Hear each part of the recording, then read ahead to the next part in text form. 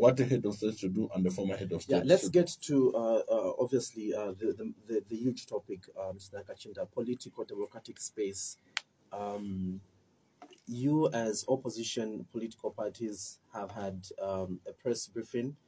You organized yourselves and you had a press briefing where you alleged that the democratic space is shrinking under the UPND government. Is this something that you still stand by, and why do you think this democratic space is shrinking? There, first of all, it's a must that we have a problem in this country in that regard, and it needs to be solved. The UPND have found a way to put a machinery that is working and collaborating with UPND cadres. The Patriotic Front cadres were irritating in the sense that they were all over on the streets making noise and so on, harassing people, and making noise and so on at bus station. But the UPND cadres are brutalizing and maiming people in a well-orchestrated criminal manner. Yeah. You understand? And I am, for example, an example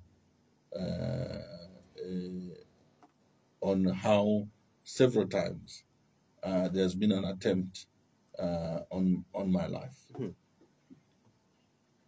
The other private engagements I've highlighted before, but let me give you classical examples. I was appearing before court, the magistrate court here, and UPND cadres led by provincial officials here in Lusaka came to the court premises, crowded the court. At the time that we're getting into the court, I was harassed, and the police were helpless. You were harassed by cadres? By cadres, UPND cadres.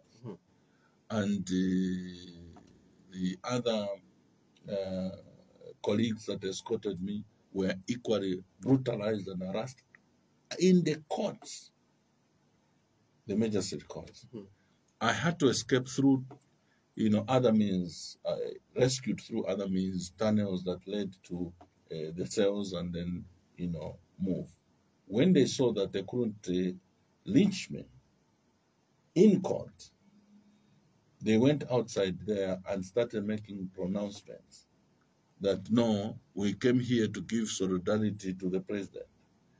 And solidarity to the president is to come and, assault, if not lynch, people in court. It has never happened under Patriotic Front. Neither has it ever happened under MMD that people would even threaten the courts. And then on top of that, they make pronouncements and say, we want all magistrates here to be transferred. What followed? 2-3 days later, all magistrates were transferred from Lusaka to other parts of the country. Then Misaka and Dechirama is telling the Zambian people, Kadarism has ended under annihilation. I mean, those are fantastic lies. We went to a by-election in Petauke, to which I was campaign manager in Lusangas. Our candidate, who was supposed to file in nomination, because the UPND were threatened and they had attempted to compromise this individual in many ways from State House. And these are matters that have been presented to court from State House. Then they decide to use the police. The police working together with UPND cadres. The videos are there. I was almost being killed in Sangas. Mr. Kaindechirema is saying the Kadarism has ended. Look at what happened to Fred Membe in Mkushi. Look at what happened to Patriotic Front when we were fighting in nominations during the council chairperson in Mkushi. Look at what was happening in Chilabombe during that local government by-election. Look at what almost happened. We're almost killed in Kabushi the day Honorable Lusambo was fighting in nominations. Cadres led by ministers, some ministers, following us up to a filling station, wanting to lynchers. So this story of suggesting that cadres have stopped under UPND, the only things that the cadres of PF, which we actually are working on in the branding, they were bakwetefe mungulu wakula shumburuka matown barenda the Boston wearing ifuma regalia fiat America shanuko and so on, and it was irritating people because you find that you're driving into town and you find a huge crowd of cadres. They are peaceful, they are not beating anyone, but just that inconvenience of delaying traffic, people got fed up. But these people are not. And also reports of harassing the Zambians. There were several reports of the harassment. Yaba PF cadres. Niyo inendeko ya kutila ba pamusebo and kula sunka abantu no fuma caution that kind. But the UPND cadres wakonka bantu munyumba. You understand what I'm saying? They are operating like criminals, beating people, abducting people in the name of politics. Yesterday we escorted the Honorable GPM at the SEC. Within a short period of us being there to give solidarity to a colleague, you understand? I had to be, whisked out of that place. If some police officers who were near did not act swiftly, today you would have possibly not had a guest here. And they came clearly to eliminate. And these are not playing. And I'm telling you that where we're going, if you don't pay attention, you are going to lose colleagues in terms of losing their lives. This is the first time we've had a political party in opposition at the time that was even willing to engage with the police in terms of violent engagements. You understand what I'm saying? And at some point where people have forgotten, the narrative of suggesting that under President Lungu, the police were brutal. People have not examined the conduct of the opposition at the time. But us were being brutalized without, even when we were willing to cooperate. Imagine Ambassador Mamba, one of the senior diplomats we have in this country.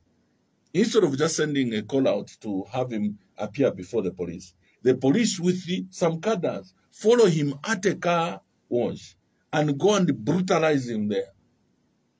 Yep. You understand? Yeah, we do understand. Don't you think that is something that? Yeah, but then also some of these allegations that you're making are very serious. Have you had time maybe to report to the police, especially when Ambassador issues to threaten your life? I've reported. I've written to the IG several times. I've even named individuals that have been brutalized in that manner, and attempted to do that to, not only my life, the lives of other people.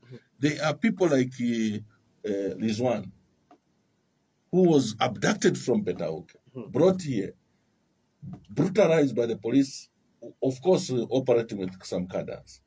Today, we are having cadres who are masquerading as police officers. And they are aided to do some of these things. Then they take him to go and they start threatening that they're going to kill him. They start firing gunshots, over his head, while they have covered him with a head sock. What kind of country are we in? You understand what I'm saying? The young boy Andy and the other one Thompson Piri. These are boys that could have possibly just sent a call out to appear. And Patriotic Front, because of the fact that we are confident to have not committed any crime, we are willing and we have always been willing to cooperate with the police. Okay, why the police has decided to start being brutal is this. Whenever they arrest us, and of course in the process they refuse to give us bond, we have to go to the High Court, apply for habeas corpus and all these applications for us to get out, to enjoy our rights and freedoms as provided for in the law. The Mr. Hakainde Hichilema begins to, instruct the police. Why are you allowing them to be released? But in the public, he says, I want them to be given bond. Anyone who's arrested, give them bond within 48 hours. But he's giving a different instruction to the police. And that is what has given the police the impetus to start brutalizing, particularly Patriotic Front members. All right. Now, this, you've also strongly linked this to the what you have alleged as a Patriotic Front, the alleged prosecution of the former First Family of the former first family. You have linked that you've linked these allegations that there's been so much persecution in as far as the family of the former head of state is concerned. But why do you think that is the case? Because these investigative wings have been very, very clear to say, if we suspect that there was, that there was corruption involved, if we do suspect that there are links to maybe proceeds of crime, it does not matter who the person is, but we'll go for that person. But in a situation of, maybe just to take you to 2 days ago when Daliso Lungu was arrested, the former head of state's son, the allegations of proceeds of crime there. Listen, how have you linked that to prosecution to, the former head of state? Listen, when you hear the kind of talk that is coming from the police, an IG today, when we have a police service, should be saying we're going to use minimum force. That language is only a language in a police state. Two, this business of saying, if we suspect that there's an allegation, we're going to go for that person. What do they mean? Regardless of who it is. What do they mean when they say we're going to go for that person? Is it going to grind the gate at the former residence, at the former president's residence? Is that going after those people? Is there no way in a civilized democracy and the governance system where those who they suspect could have committed an offense, because we operate under the principle of being innocent until proven guilty. Yeah. The police have no right to take away my freedom. They have no right to abuse me and to abuse my family. What the police are doing nowadays to get into people's homes in the name of wanting to go and search and so on without any inquiry on what they're looking for is an abuse. The inquiries must be undertaken in a manner that does not violate people's rights and people's freedom. So, my brother, can you justify the sending of constables and all these police officers to the residence of the former president before, for example, the first lady is even given an opportunity to, interface with the law enforcement agencies on the issues that they are looking for, by simply sending a call out? Yeah. You understand? You send a battalion at the residence of the former president with instructions that if you are not permitted to get in, break the wall, grind down the what you call the gate, and Zambians can justify in the name of saying they suspect there's something wrong that has been may have been committed. Yeah. I remember I think it was Honorable Kavindere who said that at some point he had said something which got the attention or attracted the attention of the police. But when they were sending and taking a call out to him and Honorable Anderson Mazoka, by virtue of their status, Anderson Mazoka was basically an opposition leader. And Mr. Honorable Kavindere was actually a former vice president.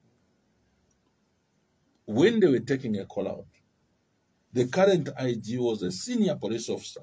He's the one who they sent asked to go and take a call out. Why? Because under the government then, they also acknowledge that these are senior citizens who have served the country at a certain level. Yeah. There must be some respect and the protocol. Because after all, you are just investigating. You respectfully, ask somebody to come and appear. Yeah. What would have been wrong to go to the former president with a call out by a senior, police officer and say respectfully, we need the, former first lady to come and, we're doing an inquiry and so on, without even attracting any Ella Balu. Okay. And answers would have been provided. Okay. But that whole drama is meant to, push a narrative that President Lungu must have done certain things wrong when he was, in State House. The harassment of his son, that is so that you referred to, that is so. The father was president. This young man was working for ZRA. When the father became president, he said, "No, I don't think I can continue working." Obviously, circumstances, a former president's son and so on. So it put him in an awkward position. It looked like if he doesn't perform well, he's commended for promotion or anything of that sort. No, it's because the father is president. So he opted to leave that post he had at business and just live away from all that controversy and do business. And the father, of course, supported him. I was even joking yesterday, telling the former president and other colleagues to say, I think Umaichwani to the president. Ngari konga other presidents children akadinga wapela indana makoli bawishi. Vaya anuina kuma Dubai, vanuina konso kubachita konefia were ero wabwera kuno they just become junks. Because maybe that's what people expected. Maybe just the mere fact that this young man went, the UPND are saying, look, it's not any prosecution, but if you are being summoned to SEC, go there and answer the questions, and that's it. So there's no any form of prosecution. This is what the UPND are saying. But I'm elaborating to you because we live in the same environment. Well, fine.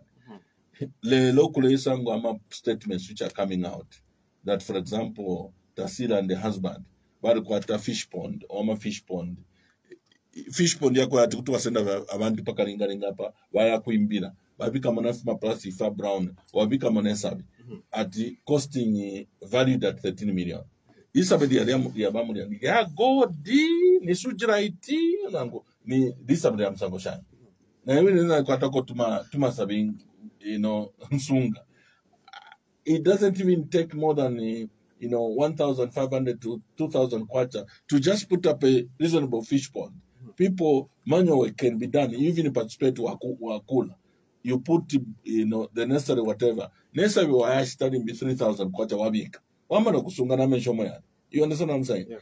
Within 10,000 kwacha, you can actually have a reasonable fish pond. Okay. But because it involves the family of the former president, it is exaggerated to try and create alarm in the minds of Zambians that these people, how in the Ramasho Sharif Marquis, exaggerating things.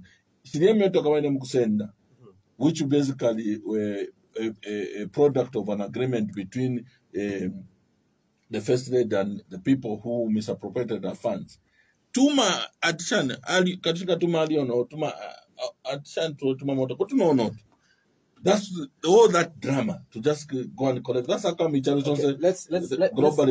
Let's get some intervention starting with Facebook. Sam Tembo says, good morning. You want to come back and do what? Honestly, you are blaming the people who came out to celebrate the debt restructuring, yet it is you, the PF, who got us where we are with this huge debt. This is coming through from Sam Tembo. Thank you so much.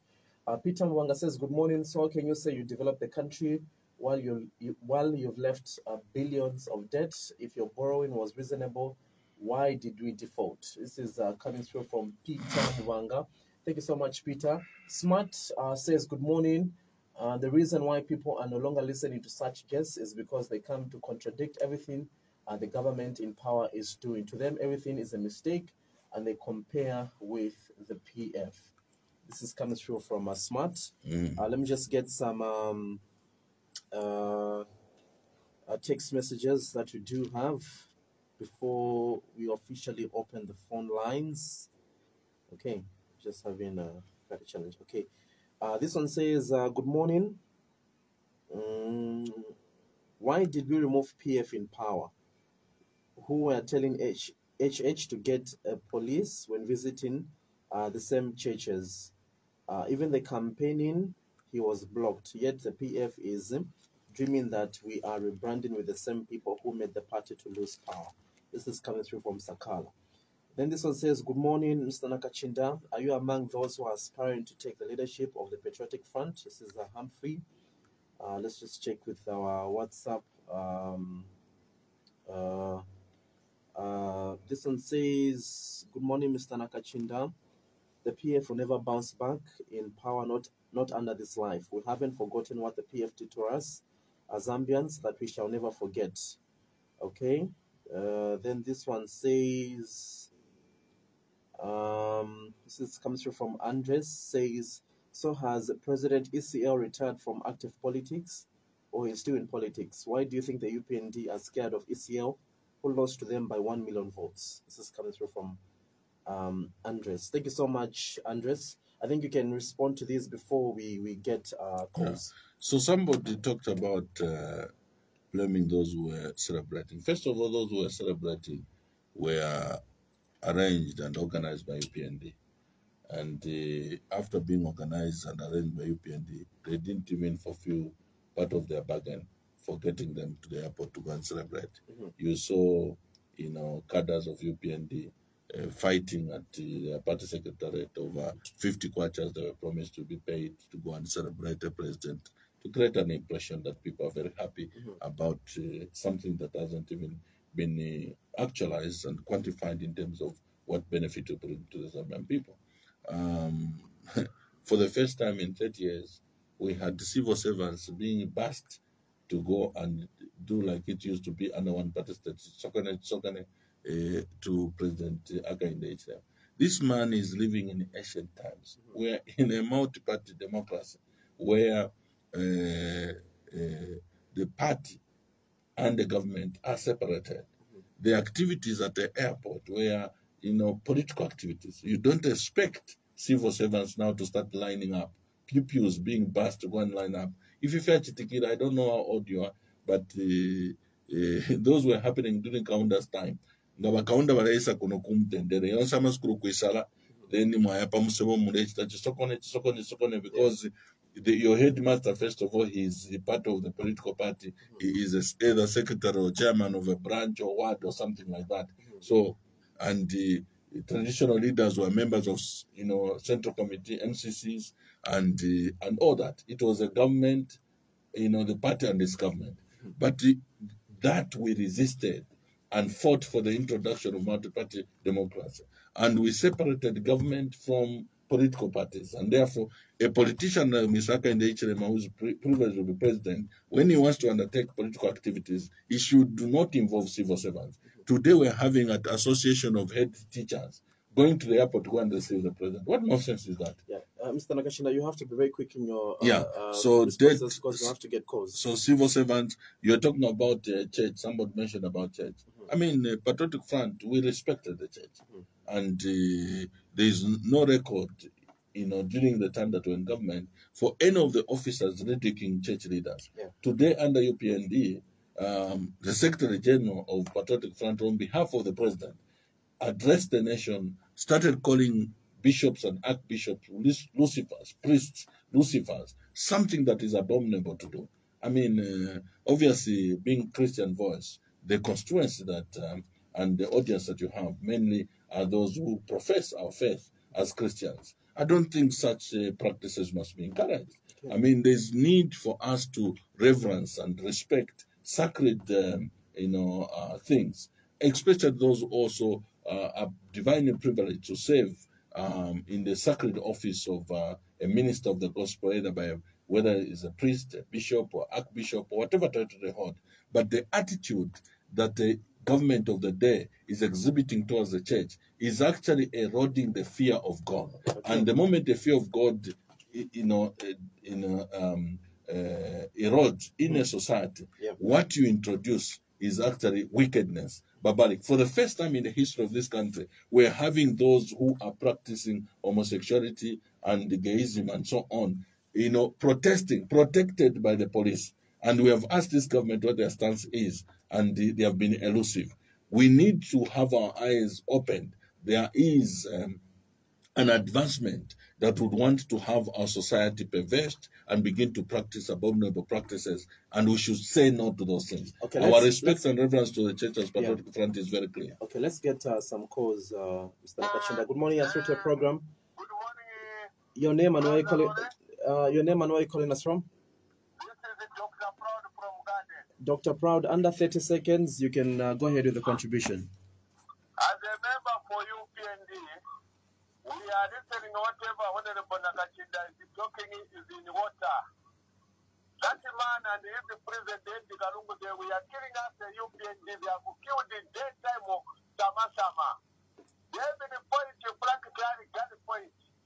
When you say yesterday you wanted to give this, have we ever seen any gun being shot at you? Honorable Nakachinda, you need to grow up with all these constitution of Putin. To rebranding and say, a caretaker president can't be president for PM is wasting time, Baba. That's the effect we watch with you. Navarungu Mulete Mapes during your time. You and the Navarungu Mulete Samazamodi during your time. Okay. All right. All right. Thank you so much, Dr. Proud. All right, thank you so much for coming through. Let's keep our submissions very, very short, within 30 seconds. If you're able to have your submission within those seconds, I think, so that we allow people to come through. Good morning, you're through to your program. Yes, good morning, sir. How are you? Very well. Your name and where you calling us from? This is Andrew. I'm calling in from Udola. All right, under 30 seconds, you can go ahead with the contribution.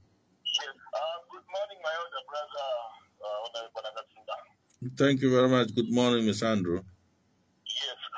Well, first and mostly, we were betrayed as Zambians by PF. When PF won in 2011 to Adishana, we danced. But what happened was unfortunate. The youths were only recognized as tools of violence. Today, UPND, youths are going for skills training, bursaries, forming cooperatives. They are no longer playing with bangers, but forming companies to empower themselves, better themselves. I can move with a t-shirt, TPF t-shirt, no one will harass me. I can move with a UPND t-shirt, no one will harass me. If you are suspected that now Bangomland, you just go to court, prove yourself innocent. Me, I don't know my Teresa Banda, I don't know how Madam former President acquired those works. I'm also looking forward for them to be exonerated or the court to see if these assets were betrayed. Me, what I'm for is for the rule of law. And this president is that what he's advocating for. Okay. So far, this president hasn't seen, he doesn't lie to us. What he says comes to pass. So, my brother, we are not against you, but we are against the things which you did, how you betrayed us. Okay. We want to see a better behavior. All right. For the future. All right. Thank you so much. Thank you so much, Andrew, for coming through this morning.